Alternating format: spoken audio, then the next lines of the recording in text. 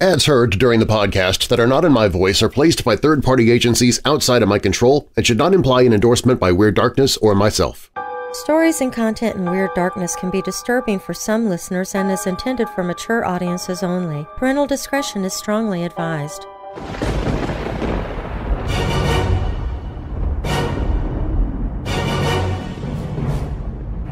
Welcome, Weirdos! I'm Darren Marlar, and this is Weird Darkness. Here you'll find stories of the paranormal, supernatural, legends, lore, crime, conspiracy, mysterious, macabre, unsolved, and unexplained. While listening, be sure to check out the Weird Darkness website. At WeirdDarkness.com you can sign up for the newsletter to win monthly prizes, find paranormal and horror audiobooks I've narrated, watch old horror movies for free. Plus, you can visit the Hope in the Darkness page if you're struggling with depression or dark thoughts. You can find all of that and more at WeirdDarkness.com. Coming up in this episode, I'm going back to a previous Creepypasta episode with 3 stories, 2 of which were written by Weirdo family members. So bolt your doors, lock your windows, turn off your lights, and come with me into the Weird Darkness.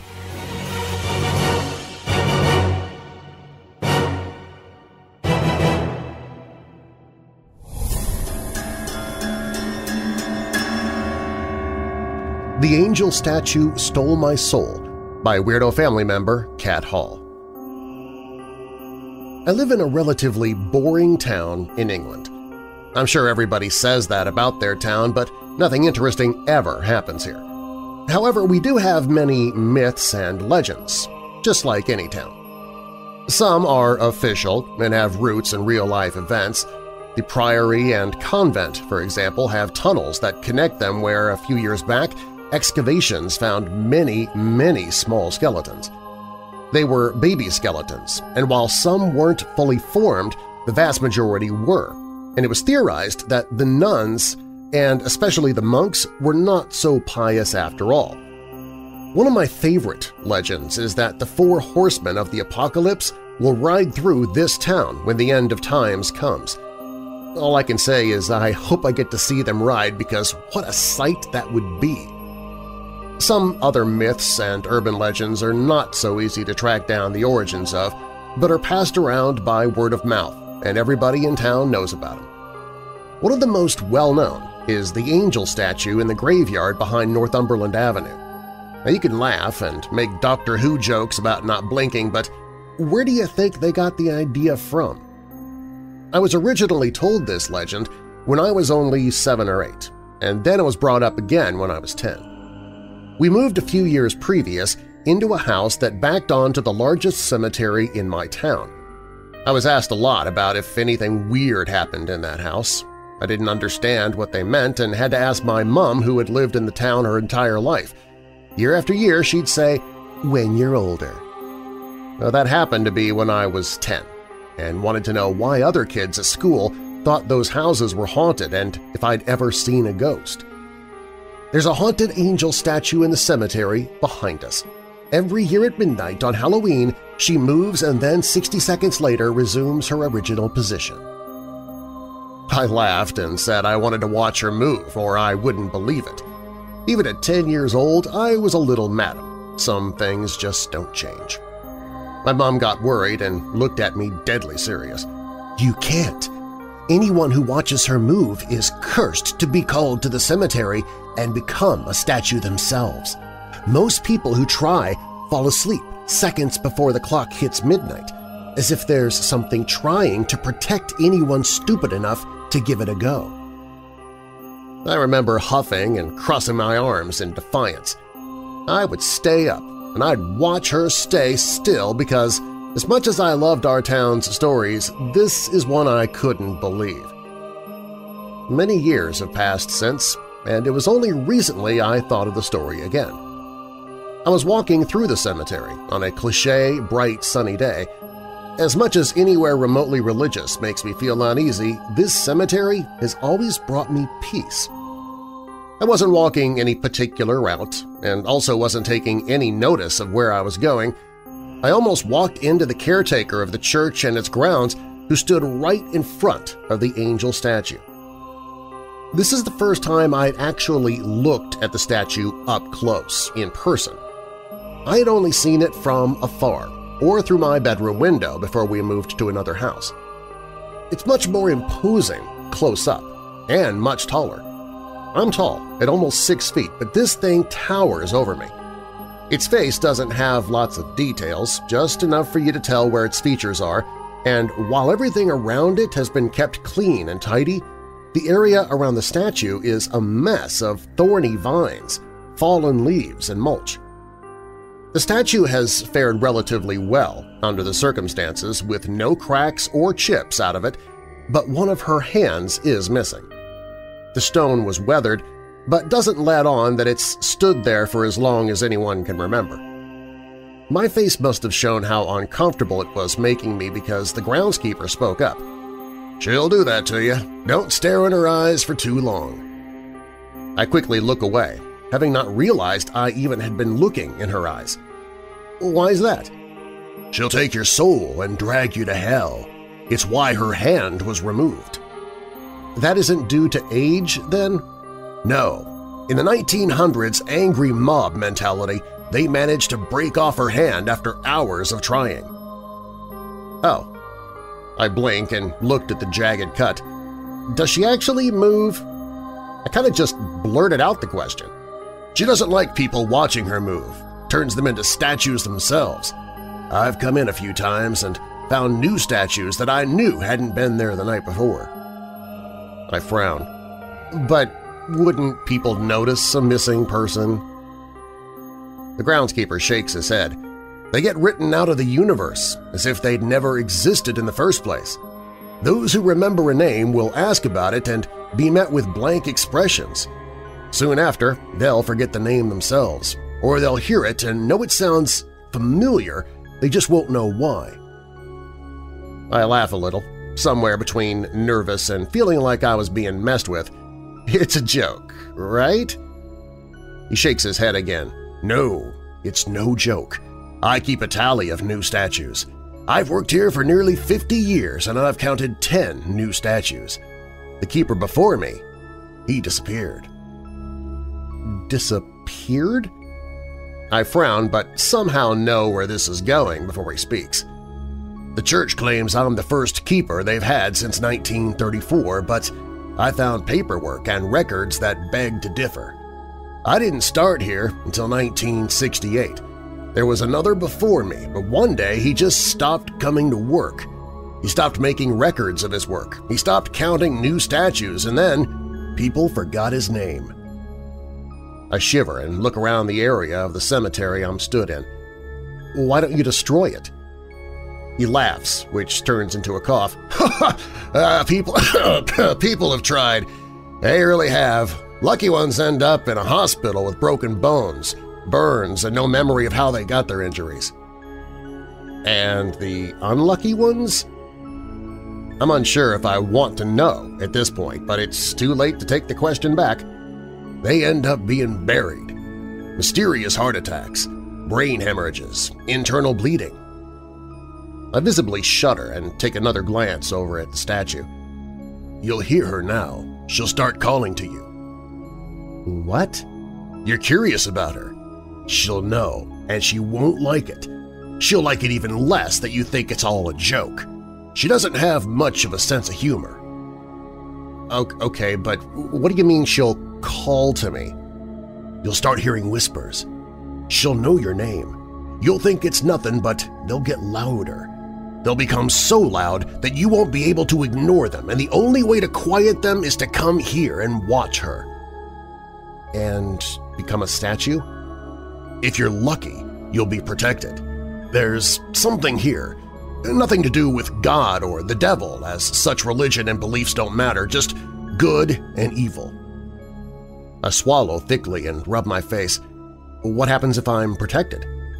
"You'll fall asleep." He answered simply, but then corrected himself. "Actually, you'll pass out. You'll probably be woken up by me. If not, I'll find a new statue." I nod and thank him, and I offer my hand to shake his, which he politely declines with a smile. Nothing personal. I haven't slept properly since that day. I haven't had a night where I haven't woken in a cold sweat, hearing whispers. At first, they were too quiet for me to hear what was being said. But now it's October, and it's heading towards Halloween. The whispers are louder and more constant. Some of them aren't even whispers anymore, they're just incoherent screams. But those whispers send chills down my spine. I already own your soul. It will be most useful.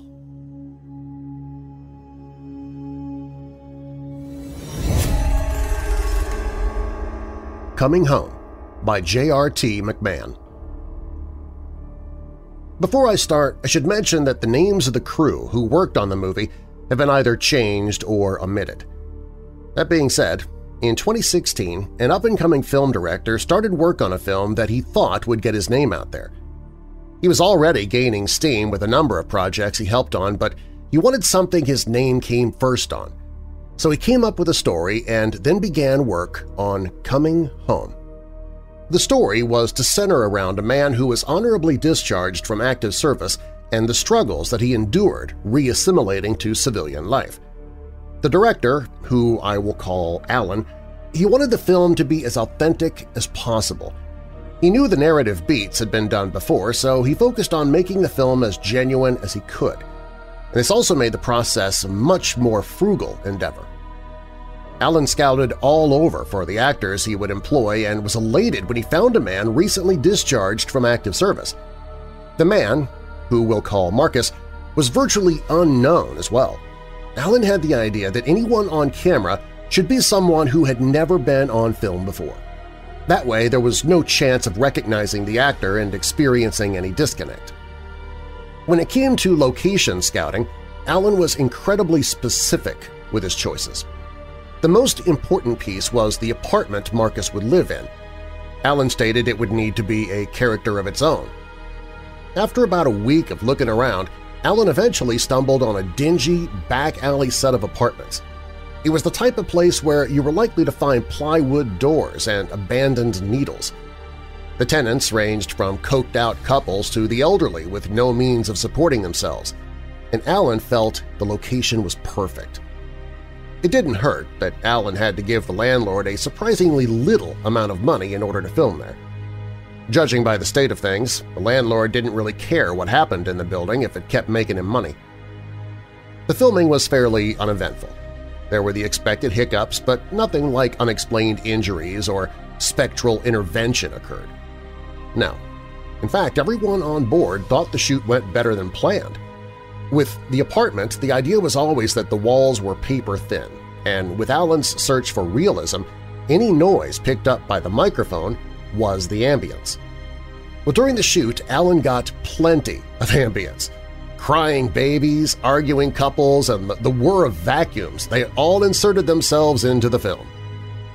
Coming Home was wrapped, and the process of editing and vetting for a spot in film festivals began. Alan already had a small following, so grabbing a time slot in a few underground festivals wasn't too challenging, and with that, a month or so later, the film was screened. The audience reception was a bit confusing at first glance. While the film deals with some downer themes, it's ultimately an uplifting experience. Yet when approaching anyone who watched the film, they described experiencing a sorrow that they couldn't quite put their finger on. Like a distant memory you couldn't picture, but the feelings still lingered. This reaction was consistent through all of the movie's screenings. Alan became troubled and watched the film over and over. It wasn't until a few weeks later that the pieces started to connect. It all started in the apartment. There was a couple in the apartment that had been living there for a year or so and were raising a child together. They were, unfortunately, one of the tenants that were the cause of the discarded needles. I was with Alan as he read through the newspaper article. He would jitter between reading it and checking a scene in Coming Home. Alan was looking for realism. The reality he found affected everyone involved. The couple had been hiding their stash of drugs behind their vent, so all the screws were already loose. On the day of filming, they got so hopped up on whatever that they neglected to tighten the screws on the vent. The child crawled out of the playpen that it was far too large for and ventured over to the vent. The nice cool air was like a siren call in the 80-degree apartment. The child was just small enough to squeeze into the vent. The sweat on his body made navigating the large ventilation system a bit easier. That is, until all of it wiped off on the metal walls, after which the child had difficulty moving around until he got stuck. Unable to use proper words yet, and without a developed sense of reasoning, the child simply began to cry. The sound bounced off the vent's walls and through the apartment building. When the child did its best to struggle through, it continued to cry for help, pulling inch by inch through the vents. The child, full of panic and desperation, would pass away in the ventilation system of that building while his parents were zombified in the other room. When the audience, editors, and Alan listened to Coming Home, they were hearing the final cries of that poor kid. I wish I could say that was the worst of it, that horrible situation. In the scene where the child can be heard crying, Alan tried to mimic a dolly-like camera swing to create some dramatic tension. As the camera swings by the characters, for just a moment, you can catch a glimpse of the vent. The artificial light, very briefly, maybe just 2 frames, catches the small glint of the child's eyes. The whole crew was just inches away, but due to the thin walls and the cries bouncing off the metal, the child sounded like it was in another apartment. I'm sure you've heard of film shoots that carry a curse with them, movies like The Crow or The Exorcist. Well, Coming Home has a similar weight, except it was a wave of mournful regret that ate away at the crew. The lead actor, Marcus, he was in contact with Alan for a while after the discovery, and he said he couldn't stop dreaming about the crying, that it was all he could hear anymore, it's all his mind would focus on. A week after, he stopped making contact. He was found in his house, sprawled out on the floor next to an empty pill bottle and a broken bottle of Jack. Other actors involved in the film just vanished. None of them seemed to want to make it as an actor after being part of Coming Home. The individual that was filming at the time was said to have been admitted into a psychiatric ward. His family feared he'd end up like Marcus.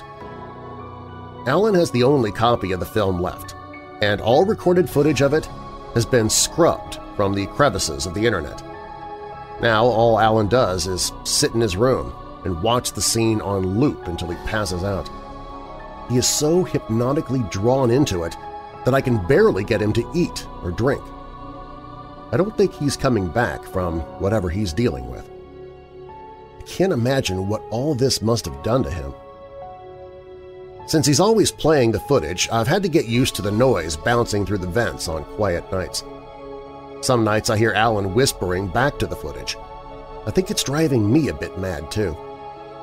One night when he was whispering, I got up to go check on him, and when I opened his door, the room was dark.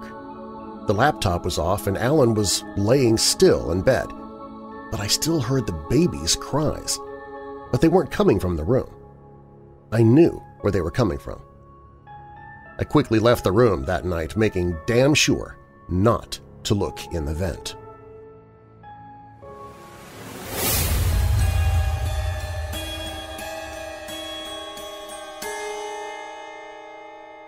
When Weird Darkness returns, I have one more creepypasta story to share. If you have a Weird Darkness coffee mug and maybe some Weird Dark Roast coffee to pour into it, now might be a good time to do that, because the next story will be very appropriate for it.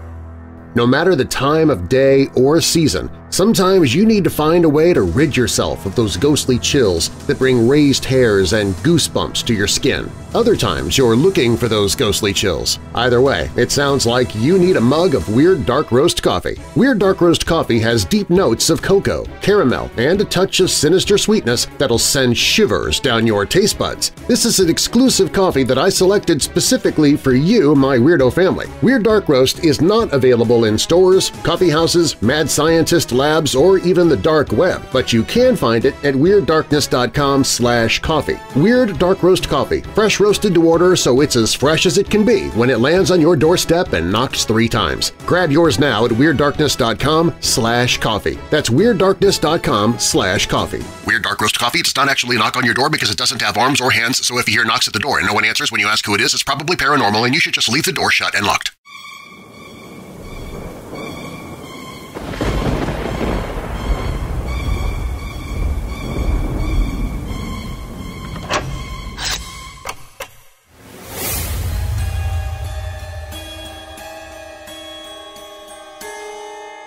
I Have a Coffee Addiction by Weirdo family member Ashley Ingraham. Let me start off by saying that this addiction is new. I didn't always have it. It actually started a few days ago. I've been awake for 86 hours now, and I have no intention of ever sleeping again. You see, I can't sleep. Well, it's not that I can't sleep, it's that I won't.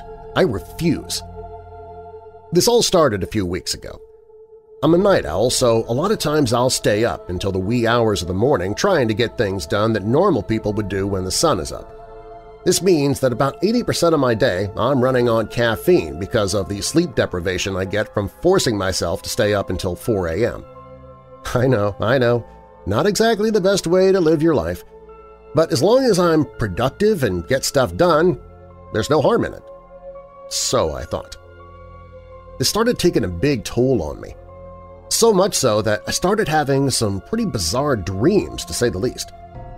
The first night seemed like any other night of insomnia. I stayed up, got my work done, and crashed around 4:45 a.m. Now, normally when I'm this exhausted, my brain just skips the dreaming phase. But that night was different. The dream started off pretty normal. I was sitting with my mother at our kitchen table, chatting brightly over a cup of tea, but her face was turning red. No, purple.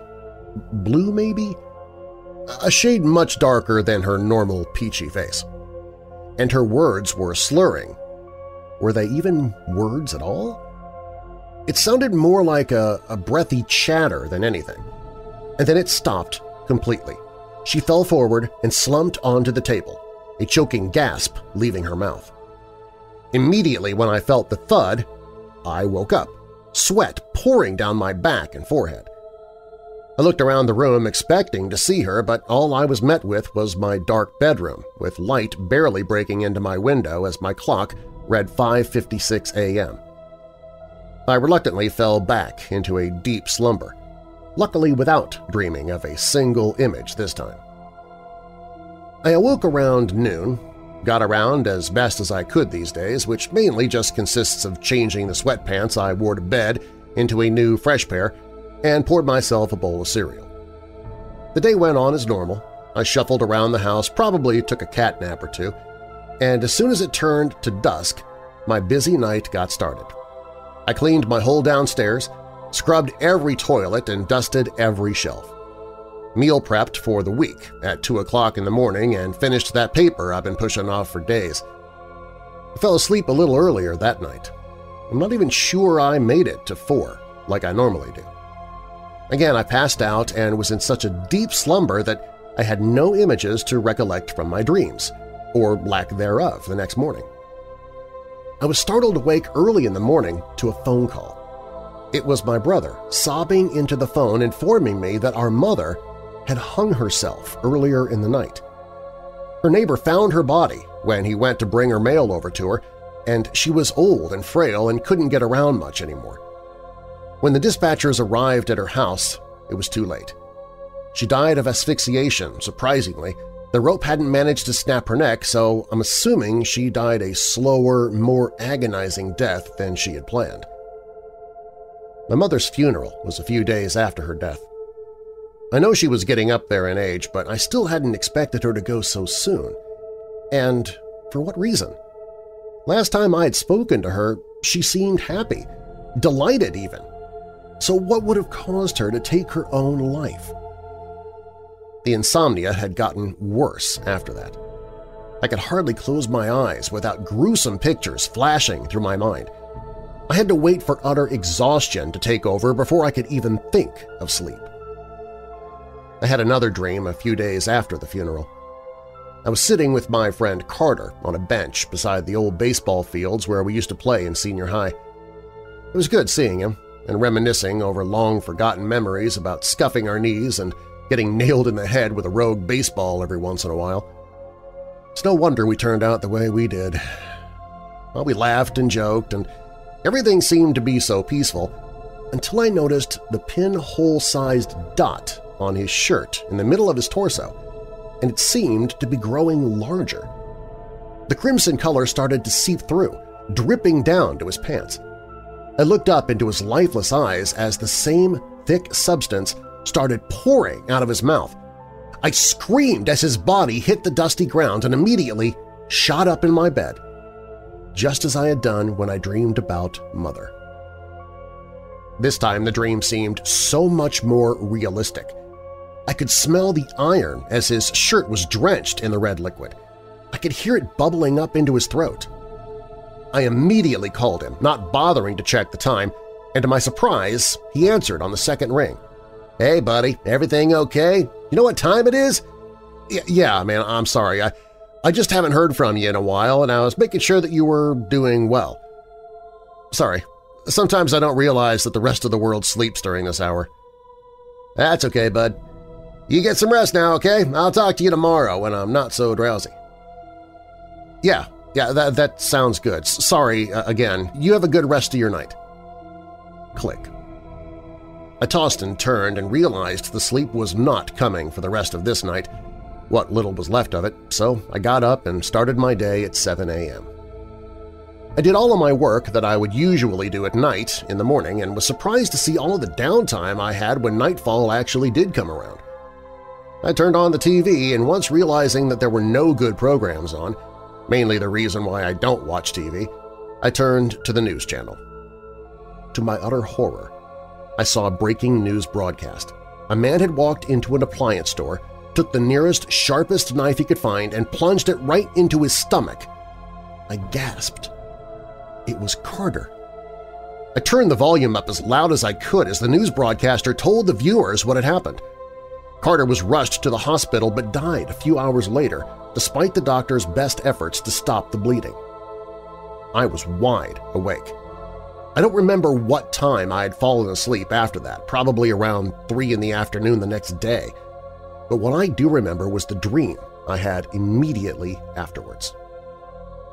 I was with my brother, down by the lake, watching him poke around the fire he had so meticulously made. He was always great at outdoorsy things, always managed to impress everyone around him with his grilling skills and his balance while waterboarding. It was a beautiful autumn night, and the fire was the perfect temperature to keep us warm with the chilling breeze that constantly blowed. We talked and very poorly sang campfire songs and smelled the sweet scent of roasting marshmallows. The scent didn't last long, however, and slowly turned into the smell of burning flesh. I looked over and watched as my brother's skin started to bubble. He screamed as the fire engulfed him, melting away his skin cells until nothing was left but charred flesh. He died, and this time I was there for the whole thing. I went to his house the next day, just to make sure he was all right. He invited me in for dinner, where he was frying his famous chicken and baking potatoes in the oven. I, of course, agreed. I could smell the food before I even opened the door, and it always smelled delicious. I excused myself to use the restroom, and when I came back he stood there, no expression on his face, as he held the pan of hot, boiling oil in his hand.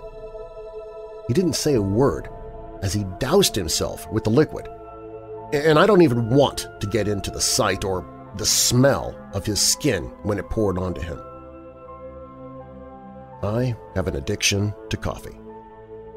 Well, I'm trying to train myself into having an addiction. I haven't slept in 3 days. I can, however, remember the last time I dreamed. I was alone, standing in front of a mirror. As I gazed into the shiny surface, I noticed a hole forming in the middle of my forehead. Just like Carter, blood started gushing from the wound, spraying the wall behind me as I realized there were 2 holes, one in the front of my skull and one in the back. I woke up and poured myself a cup of coffee. And that's all I've been drinking these days. I refuse to go back to sleep. I refuse to know what might happen when I lose consciousness and no longer have control over my body. I don't like coffee, but I drink it. It might be giving me side effects, though. Or maybe it's the lack of sleep. But I don't own any weapons. No knives, no firearms, no archery equipment, nothing of the sort. But maybe my mind is playing a trick on me.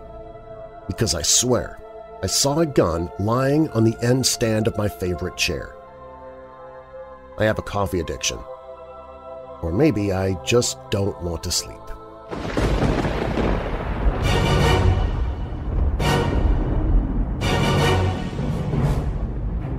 Thanks for listening. If you like the podcast, please tell someone about it. Recommend Weird Darkness to your friends, family, and co-workers who love the paranormal, horror stories, or true crime like you do. Every time you share the podcast with someone new, it helps spread the word about the show, and a growing audience makes it possible for me to keep doing the podcast. Plus, telling others about Weird Darkness also helps get the word out about resources that are available for those who suffer from depression. So please share the podcast with someone today. Do you have a dark tale to tell of your own? Fact or fiction, click on Tell Your Story on the website, and I might use it in a future episode. Stories in Creepypasta episodes are works of fiction, and links to the stories or the authors can be found in the show notes. The angel statue Stole My Soul was written by Weirdo family member Kat Hall. Coming Home was by J.R.T. McMahon. And I Have a Coffee Addiction is by Weirdo family member Ashley Ingraham. Weird Darkness theme by Alibi Music. Weird Darkness is a registered trademark. And now that we're coming out of the dark, I'll leave you with a little light. Joshua 24 verse 15. But if serving the Lord seems undesirable to you, then choose for yourselves this day whom you will serve, whether the gods your ancestors served beyond the Euphrates or the gods of the Amorites in whose land you're living. But as for me and my household, we will serve the Lord. And a final thought, don't focus on regrets. Find your inspiration in what you can do now. Catherine Pulsifer. I'm Darren Marlar. Thanks for joining me in the Weird Darkness.